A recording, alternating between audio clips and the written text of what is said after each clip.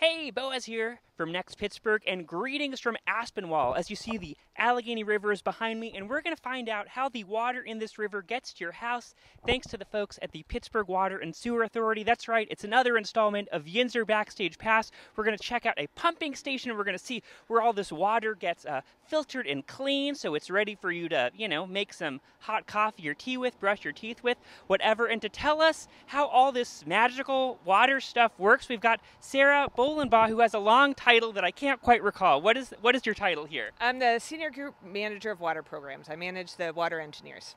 Okay, and so you're hanging out in places like this all the time, presumably. Yes. And so where are we right now? So we are at the Aspen pump station.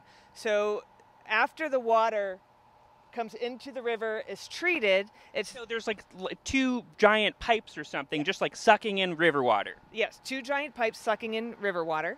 It goes into the Ross pump station clear at the end. Is treated. First it goes through clarifiers, which takes out kind of the larger particles of sediment that's in the water. Goes across the river.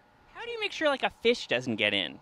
Oh yeah, fish will get in, but I mean we have screens. Okay. So at the fish can get in, but there's inlet screens, and the inlet screens keep the fish from getting out. So the large debris like the sticks and the leaves and all that gets captured by the screens ahead of that. So yeah, I've been at water treatment plants where we saw fish like swimming around. Not here, but I was at one where we saw a fish swimming. Not naming names. Not naming names. Not this part of the country, but yeah. So after that, it goes across past the waterworks mall and settles out a little bit more.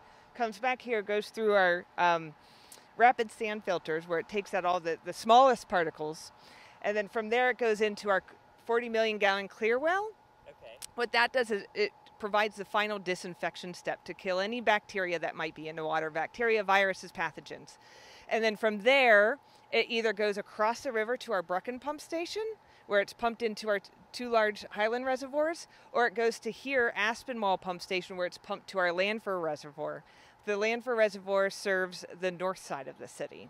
Okay, well let's go check out this pump station and see what's happening in here. There's a beautiful musical hum in the air as these baby blue machinery are doing something. So these pumps were the original pumps that were installed in like 1913 were huge. That's why this building is so large, right? So they were steam-driven pumps that went all the way to the ceiling. They were replaced in the 50s, more efficient, more sustainable. And these pumps have been running since the 50s. They've been rehabbed, they've been rebuilt, but they're the same pumps from the 50s. When we replace the clear well, these pumps aren't going to serve the purpose anymore. We need pumps that can be more reactive, and these pumps just can't do that. Plus, they're not as efficient as you can get pumps now. The motors are outdated. So these 4 pumps will be replaced with new pumps. What is all this machinery we're looking at? Like, is there water going through these big blue pipes right now? Yes, so the water comes in from the clear well through a large 72-inch diameter main, and then comes in through the basement, and then comes up. Hold on, I've lost. Did you lose a pipe? Yeah, I've lost a pipe.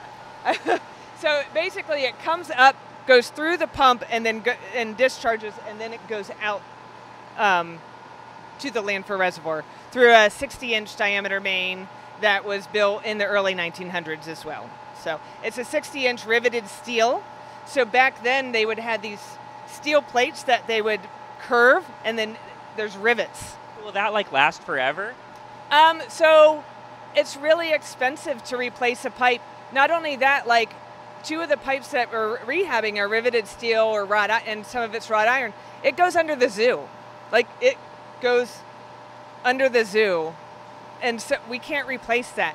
So part of this work that we're doing is we're rehabbing it. We're basically lining the pipe with a carbon fiber lining, which will basically make it a brand new pipe on the inside structurally. So they've lasted this long. We've done like concrete lining of them over the years, but now we have more sophisticated linings that will be stronger, they're thinner, and they'll last longer. Cool. And you said we could poke our heads downstairs to sort of see some of the pipes down there? Yeah, it's pretty impressive. More I watch. We've got some like B-roll photographers around us too. There's a lot happening at the Pittsburgh Water and Sewer Authority today. It's an exciting day to be here. This is where the water comes in. So it goes up here into the pump, and then it comes back down over on this side. All the water we've seen here has gone through all 5 or 6 steps of purification, of cleaning, and now this is ready to head to one of the reservoirs. Where I live in Squirrel Hill, I guess I'm getting water from one of the Highland reservoirs. Yes. So basically we pump it up to the reservoirs, and then that's what feeds the distribution system into your houses. So it's basically when you have like a large tank of water, it provides like a constant pressure to your house, so you're not constantly having differing pressures. What it also does is it allows us only to pump during certain times of the day, because you don't want to pump 24/7. It's a waste of energy. So you pump, fill up the reservoir, and let the reservoir feed the system. So right now it's clearly pumping. Yeah. Like in 15 minutes, could it just stop pumping because the reservoir is full? Well, so right now we're pumping almost all the time, because to get ready for this land for the Clearwell bypass work, we're like I said, we're replacing the Highland 2 liner and cover. So we just started draining the Highland 2 reservoir this week. The brilliance of the Pittsburgh water system is that Landfur reservoir can feed the city through 3 river crossings. So the system was built to be redundant. So when they built the system, 100 years ago, they were pretty smart about it. So pumps right now are going to be pumping a lot over the next year, because they're feeding a whole other portion of the city.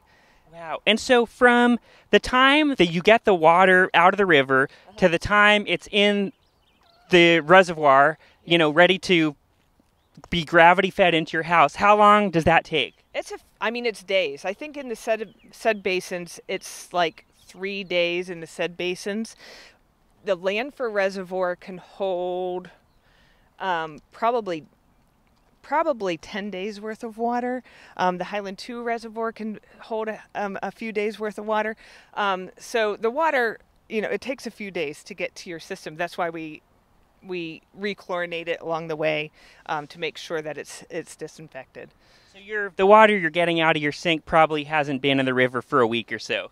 Probably not. Yeah. Probably not. And so this really looks... It's kind of boring. Yeah, this just sort of looks like it's a poorly maintained sports field. Yes, it looks like a bad soccer field. So this is the Clearwell. So this is 40 million gallons. This was built in 1907. Underneath this is this huge structure that the water goes through. And basically the water slowly moves through the Clearwell to give it ample time to be in contact with the chlorine, so that all those pathogens, viruses, whatever might have been in that river water that wasn't removed by the filters or the clarifiers, basically gets we call it inactivated. We call it contact time. And so you're going to redo all this. Does that mean you're going to rip this all up and build something new also under the ground? Yes. So the problem with this Clearwell, this, like I said, the Pittsburgh system was brilliantly built that we have all these redundancies. If this reservoir is out of service, we can serve it from this reservoir. If this pump is out of service, we can turn on this pump. All of that exists except for the Clearwell. So the Clearwell, by today's standards, you would build it with different sections, so that if you wanted to take out a section to clean or maintain it, fix the concrete, inspect it, you would be able to do so. This is just one big cell. So right now we can't take this Clearwell out of service. So that's why we're building basically from this gatehouse, we're building a huge bypass that will bypass around the Clearwell. And we'll basically be ripping this out and putting in a new one that will have cells that we can take out of service, and it will be a little more flexible. Sort of a more modular system. Yes. And so, if you did have to fix something now, do you ever send someone in there in scuba gear? Yeah, we've sent divers down. Yeah, we've sent divers down to inspect it. We also have robotics. So we have a couple different methods. We have methods where you can send, it's almost kind of like a camera with a parachute, and it goes by the velocity of the water. That's actually how we inspect our large diameter mains, and it has like acoustics. It can like listen for leaks. But we also have divers, and they dress up in, like the old school 20,000 Leagues Under the Sea gear. It's pretty spectacular. God, Yeah. wow. Yeah. So we had them, we use them for leak detection, or for inspection. We use them like if we have, we'll have large chambers that there might be like a large kind of gate valve, and they'll go down and inspect it. So we use them often for inspections and to try to help us pinpoint issues in our system. Gosh, well, this has been so cool and just like mind-blowing to hear about how all this works. So, Sarah, thank you for all you do to give us clean water to drink. We appreciate it. Yeah, thank you. I'm always happy to talk about it.